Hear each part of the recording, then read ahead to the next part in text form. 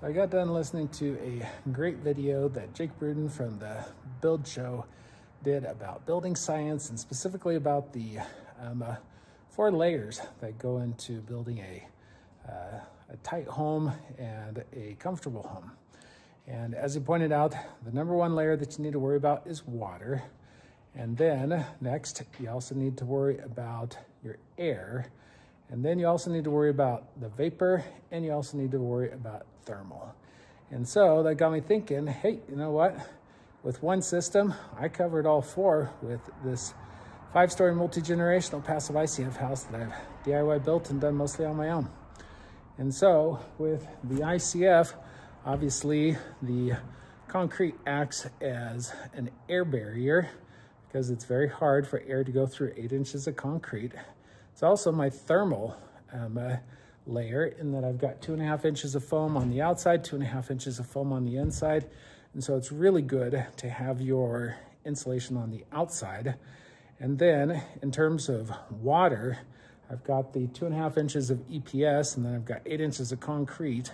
But in addition to that, I'm also going to be putting on a rubber membrane on the outside, just as kind of belt and suspenders.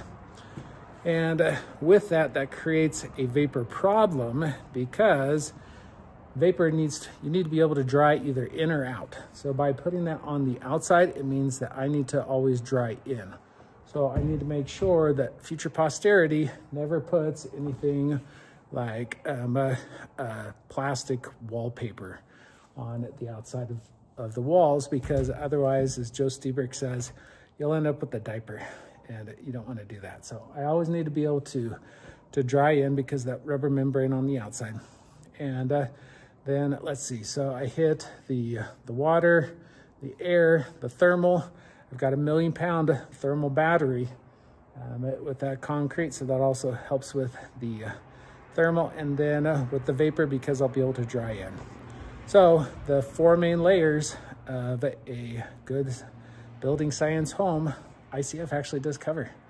And I know, as much as Jake loves ICF, he probably doesn't want to hear that, but it's the truth. So anyways, if you want to follow along as I do this crazy journey of DIY building this thing, be sure to like and subscribe, and thanks for watching.